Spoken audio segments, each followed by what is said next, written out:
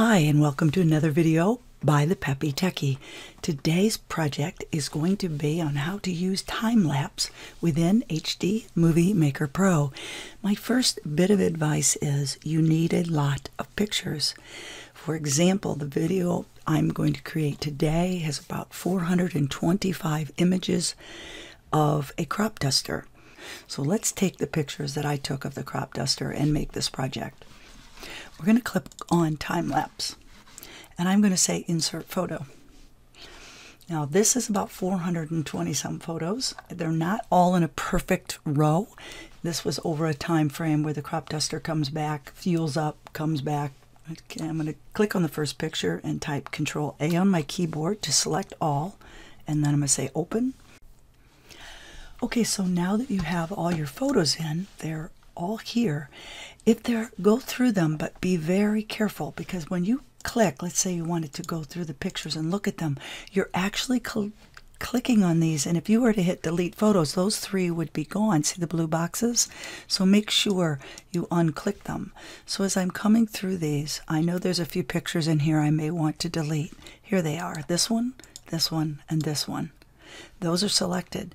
Make sure nothing else is selected, and you can go through your pictures and say, is there any other one here that I really want to delete that doesn't work? Get rid of this one too. There's no plane in this picture. I don't think there's a plane here either. Okay, so I'm going to delete those photos. So you may want to just go through and make sure you only have the blue boxes around the ones you want. Just a note, I've made that mistake. So delete those photos. Okay, so everything else is selected. It's very simple. Just say save video. Now you can move those pictures around if you want. I don't need to. Full HD, MP4, hardware encoder, make my movie. And we're going to just redo this one. We'll just say save, and I'll save over the top of the old one I've done. These 428 images are going to make a video that's about 14 seconds long. So one bit of advice that I have is time-lapse is for something where you take a lot of photos. If you have a camera that maybe you're going to set up for a sunset, you set it up to take a picture every 10 seconds or every minute if you're going to do something all day. You want to make sure that you have a lot of images. So if you want a 15-second video, you probably need approximately 500 images. So think about that when you're setting up for a time-lapse and how it's going to work. If you have 10 images with this program, that is not going to work. Okay, so we're just going to click play.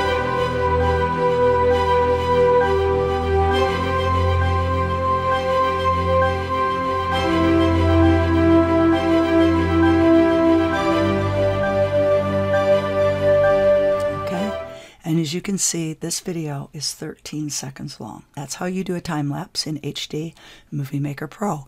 Please make sure you subscribe to the Peppy Techie. I will be doing more videos on HD Movie Maker Pro.